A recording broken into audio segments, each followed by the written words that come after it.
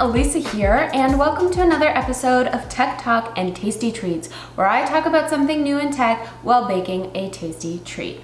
In today's episode, I'm going to be breaking down the Twitter tip jar feature while baking some strawberry shortcake cupcakes courtesy of Nadia Bakes. The link to the recipe is in the description below.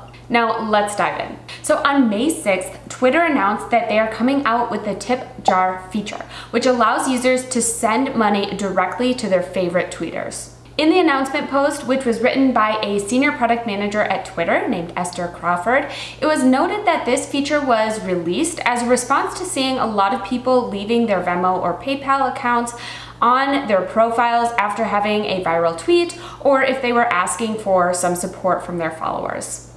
So let's see how this functionality works. Not every Twitter account has access to TipJar, but when you do find an account with it enabled, you get a little notification telling you a bit about TipJar. So for enabled accounts, you'll see a money icon in the profile, and you can select what payment method you want to use for tipping. Then there is a little pop-up that warns you that tipping is subject to the third-party platform's terms, which I'll touch on later, and then you're redirected to the payment app with a default of tipping $1. So far, there have been mixed reviews of the tip jar feature, but it's really hard to know exactly how this feature will play out until adoption starts kicking up a little bit more.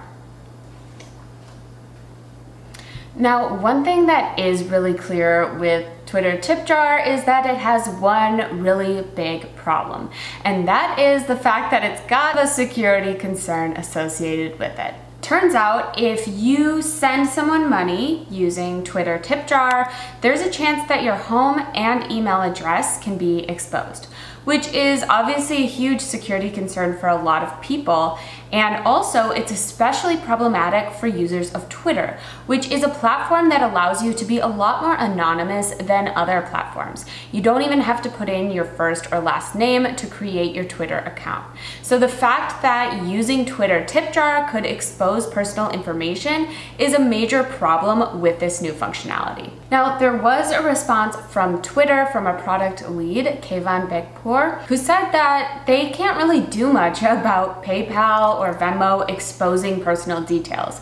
But what they will do is add a little notification to the UI that lets people know that if they want to use the tip jar functionality, that their personal information could be exposed. Now, as a product person myself, I definitely understand how issues like this could slip through the cracks. A lot of times there's little bugs or edge cases that you never even think about as you're building a feature. But I have to admit, this was kind of a surprising slip up by Twitter.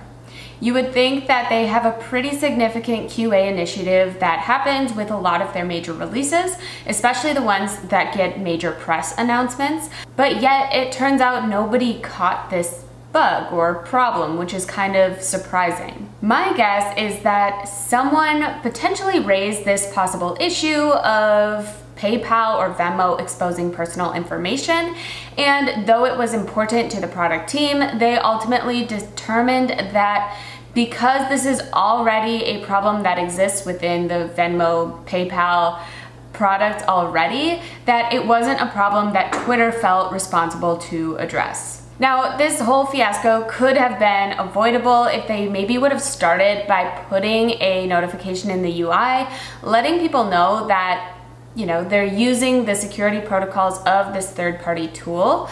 But because they didn't do that, it kind of turned into a big snafu associated with this product release. So the fact that Twitter didn't openly disclose the security issue was definitely a breach in trust that users have for Twitter. But luckily for Twitter, they have a very large, loyal fan base, and I don't really suspect that a lot of people will just stop using Twitter because of this security issue. So now let's move beyond the security issue with TipJar and talk about the functionality itself. Now, as a product person, I know that when you create a new feature like this, you create it because you're trying to solve a specific problem. So I wanted to take a second and think about why Twitter wanted to create this tip jar functionality and think through what problem they were trying to solve. Now, if I had to guess, I would say that Twitter is well aware that they are only successful because they have a lot of users that create great content on Twitter. Twitter would be nothing without its excellent content creators, and if content creators are not happy, they would probably go to another platform and provide their content there instead of on Twitter. So my guess is that Twitter is constantly aware of the power that creators have on social media, and they wanted to provide a new way for creators to start making money.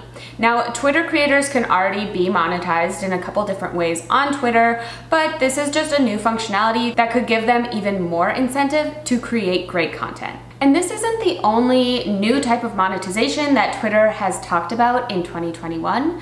They've also talked about introducing a subscription program called Super Follows, which would allow people to pay a monthly subscription and see exclusive content from their favorite creators. So it's a little bit unclear what percent of the subscription charges would actually go to creators, but my guess is that with that additional subscription fee, at least some of that would be benefiting the creators. So it seems like both the tip jar and the super follow functionality are both intended to benefit creators on Twitter. And again, this is a crucial problem for Twitter to solve because they need to make sure that their creators are getting adequately compensated. Otherwise, those creators are going to find a brand new platform to share their content on. Not the most beautiful looking tray of cupcakes, but I feel like these should be pretty good. So I'm really on board with the problem that TipJar is trying to solve. However, I'm a little bit skeptical of the actual implementation of the feature. So people have to actually stop scrolling in their feed and go through PayPal in order to send creators money, which is kind of a hassle and takes people out of the social media experience. Another thing that's kind of weird about it is that it expects people to pay creators directly, which isn't really a common pattern in other social media platforms. Sure, a lot of times people will indirectly pay creators by watching ads or watching sponsored content, but there's not a lot of cases where people are directly paying creators for content that they enjoy. And I'm just not so sure how many people are actually going to be paying creators for a tweet that they really like. So although I definitely understand why Twitter wanted to create this feature because it could benefit creators, I'm a little bit skeptical about just how much this could benefit creators. So it'll be interesting to see how this plays out, because if there's a lot of adoption from this feature, maybe Twitter will implement a one-touch payment option, which will make it a much easier experience for users.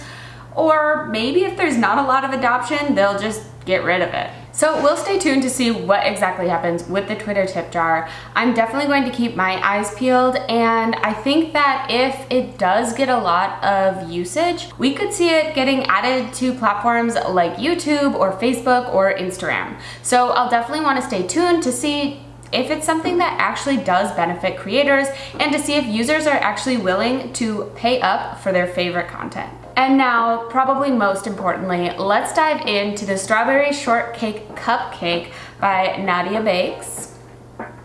Not too shabby, huh? Not as good at piping, so I added some strawberries on there for a little nice decor. And I'm really excited to take my first bite.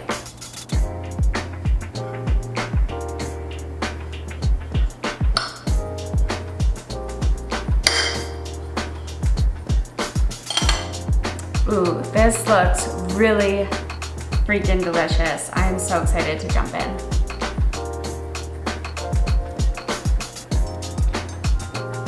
This is really good. You should definitely make this recipe. Sam, come here. All right, I need you to try this. Say hi. You can squat down to my level. Hello. You like it? Thank you so much for listening. I hope it was interesting for you. We'll make sure to stay tuned on what happens with the Twitter tip jar functionality. If you like this video, please press that thumbs up. I'd really appreciate it. And if you want to hear more content from me, please subscribe. Thank you so much, and I will talk to you next time. Bye, friends.